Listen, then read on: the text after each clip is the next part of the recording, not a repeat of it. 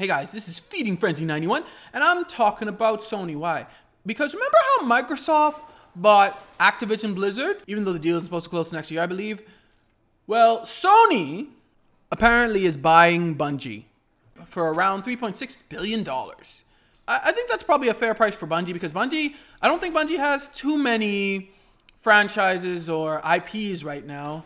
I mean, Destiny, I think, is just their biggest one. So here's the thing. While it makes sense, I guess. I mean, Sony and Destiny and Bungie seem to already have a good relationship. But what's going to happen to third party? Like, we see all these big third parties. See, beforehand, I think it was just like smaller third party studios that were getting acquired by like Sony and maybe Microsoft. Now it's like these big third party studios are getting acquired by Sony and Microsoft. Like Activision Blizzard especially. I mean, the only Colossus third-party studios, I believe, that are left are Ubisoft and EA. Can you imagine that? Only Ubisoft and EA are left as the Colossus third-party publishers. Like, that's just weird because, man, I mean, third-party games used to be so frequent, I think, especially during, I think, the Xbox 360 era.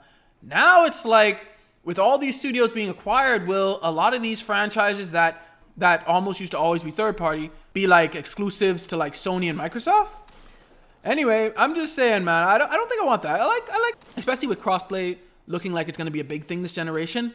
I really wouldn't want all the third-party studios to get scooped up because, like, that would kind of defy the point. Like, if Call of Duty became an Microsoft exclusive, all of a sudden the crossplay there's no point in that anymore, really, except for between, I guess, console and PC.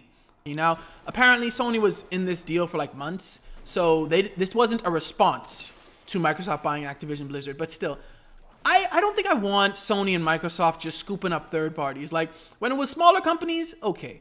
But with these big boys now, because, like I said, it seems like only Ubisoft and EA are left when it comes to the colossal third-party publishers. So, wow. Anyway, what do you guys think about this? And do you guys think any other, like, big developers are going to at least be attempted to be scooped up by either Microsoft or Sony? Or maybe even Nintendo? Let me know in the comments below. Thank you for watching. Remember to like, share, and subscribe. And may God bless you all.